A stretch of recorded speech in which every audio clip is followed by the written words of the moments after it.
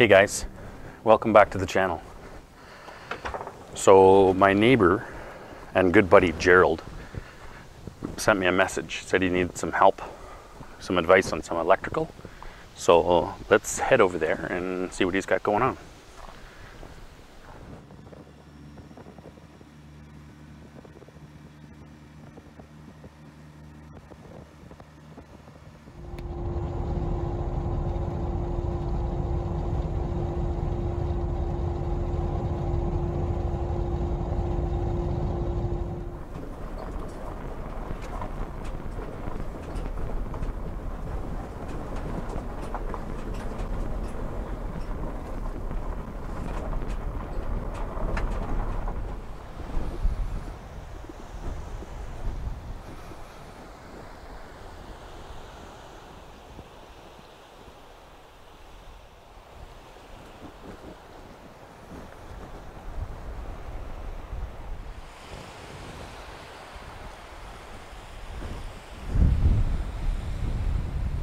Oh man, he's got a nice spot here.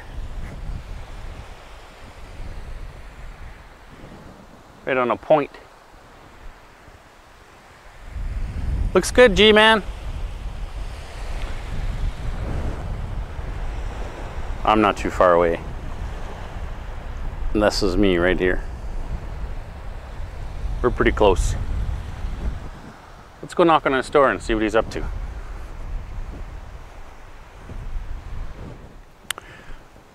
Oh, cool. Looks like Gerald's got his own cabin.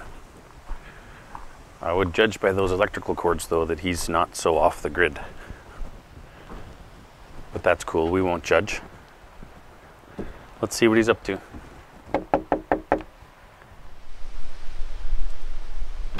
Hey, man. Hey! How's it going? Not too bad. Good to see you. If it's not my favorite off-grid cabin builder. How you doing, Big I Bear? see you've got your own little place going on here. I'm doing great. Ah, this is awesome, man. Oh, cool. Cheers, cheers. Yeah, come on in. Come Right on on. in. Come Right check on. this out. What do you got going on in here? It's my perfect bunkie Holy project. man, check that out. Looking good. I love the walls and the ceiling. Nice. Yeah, you've got height. You've got some, some ceiling. I love it. It's awesome. So what are we into today? I'd like to finish off some hydro and get off extension cords for now. Oh, okay. So Well, I see you got a good start here. fall's here. What do we know? Yeah. Well, I don't mind giving you some advice, but I'm sure you know, and we've talked about it in the past, me being an electrician and working in Ontario, I can give you the advice and show you how to do it, and we'll get some good stuff done here. You're the man. Okay. Okay. Sounds good, man. Cheers, man. Awesome. Let's get at it. I have a dilemma. Okay. I don't know where I'm going to put my heater. You got a convector. Oh, Yeah. that'll be nice. Yeah. Your heater or your thermostat? The heater itself. This one? I'd put it underneath the window. One of your bigger windows. Or over there. Okay. Wherever you put it is... Usually what you do is you put a heater underneath the window so that any of the coldness from the window is kind of like a wall of heat that protects it. Through. And then that heat rises and it'll warm the air from the window, and then it'll make like a convection of the room and circulate that warm air. The challenge with that, because I don't think I'll do propane in here ever. I've just decided against it. It's a small space. Yep. Like for the amount of heat that you really need. One tank of propane for 3 years? Yeah, it's just overkill. So what if I do in that wall, right in the middle? Yeah. Because I've got the fans, I can move the air around, right? Yeah. And it's more central. For furniture placement, there's nothing that's going to go underneath that window. Are you using a thermostat? Yeah, I'd like to. So if you put the heater over there, I'd put the thermostat over here, and then controlled. It's got an internal thermostat. Or if you use that though, then the temperature sensing is right at the unit. Will be right at the unit. Okay. Which you can do. You can do the thermostat after the fact. Put it somewhere around here. As long as you run a wire for it. I'll have to go over and above. Okay. Yeah. So, make sense? Probably. Yeah, it can all be worked out. The easiest thing would probably be to go on the bottom. Oh, from the ground. And up. And up, okay. We'll see. I'd rather not drill any holes on the bottom because of the insulation. Yeah. That's my only keep. But you sprayed it. It's spray foamed. Look, it came up to this post. You can see it. Oh. Yeah, that post, you can see that. Spray foamed in that corner. In corners, yeah. You know, he did that corner because they had the machine was still running. It's like, can you do that corner? Okay. Cool. Alright. You know, Gerald, it's funny that you called me. I was just talking to my YouTube subscribers in my last video. Yeah. About community and how we as a society, I have an opinion that we as a society have really got disconnected from community and having that atmosphere where you have a group of people that in a zone together, work together, help each other, and create a community. You know that's my motto, right? It takes a village.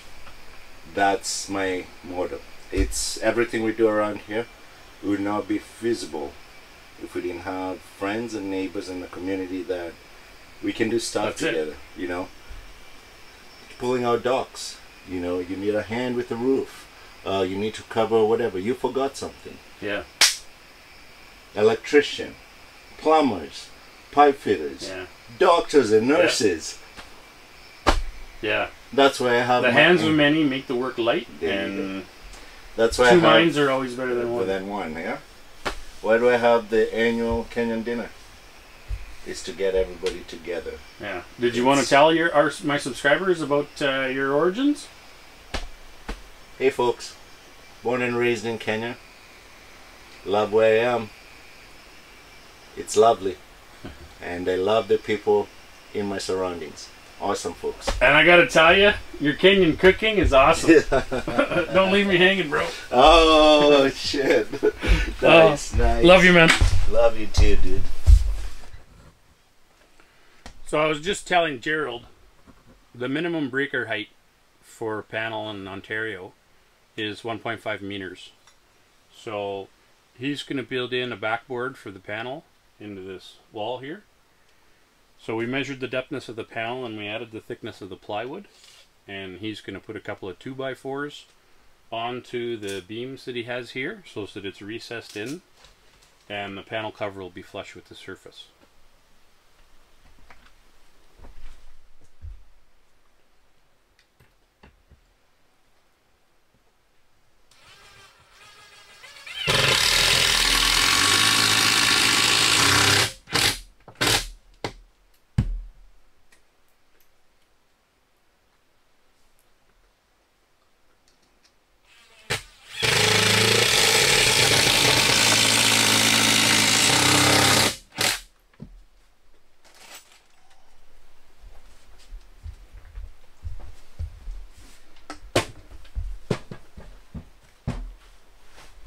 Looking sexy, Gerald. Is it? I gotta say, you inviting me over to drink your alcohol while I tell you what to do is it's not a bad thing. It's not a bad thing. Do you mind grabbing that for me?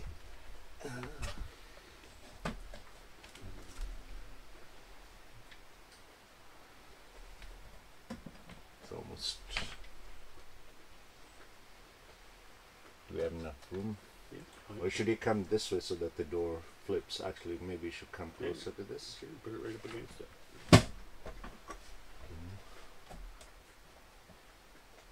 Perfect. Okay.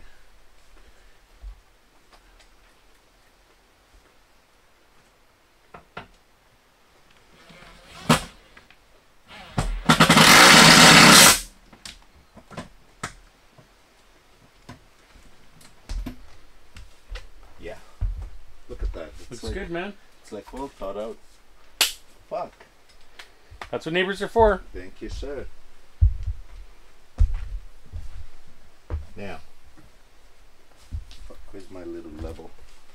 On a micro level. You're swearing on camera? YouTube's gonna be mad. Well, Mr. Gerald, what do you think?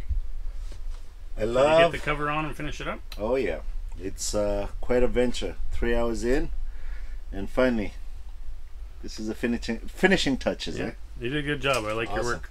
Thank you.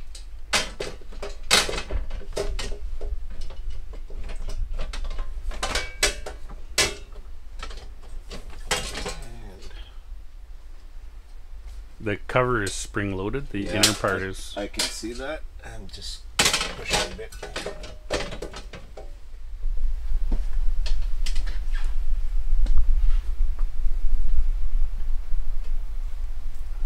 When did you start your bunkie drill?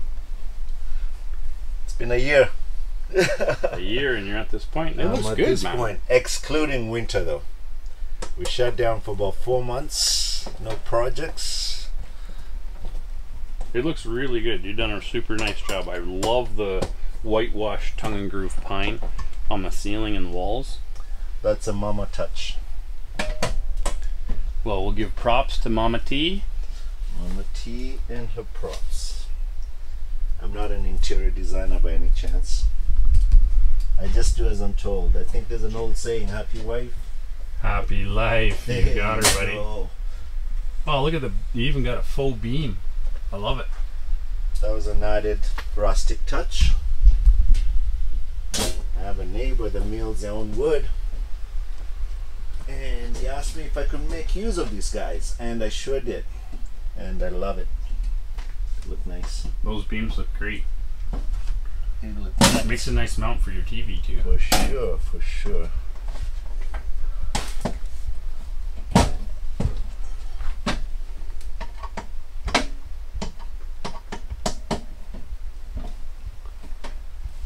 Well, you'll have no shortage of light with all these pot lights in here. Go big or go home. I love it. Looks good. Everything's nice and neat, done up nice. We just got to put some straps on the cable on the bottom there, and then you'll meet code. So, should be good. Life should be good. Yeah, I think you're going to pass your inspection. Cheers. Right on, brother. Awesome. Thank you. Well, everybody, thanks for tuning in for this video. I appreciate you subscribing and liking the video if you enjoyed it. Leave me a comment and tell me what you think of Gerald's bunkie, and I'll be sure to pass it on and let him know. Thanks for watching again, and so bye from me, and hasta mañana. It was a pleasure. Yeah, thanks for being in the video, Gerald. Talk to you later.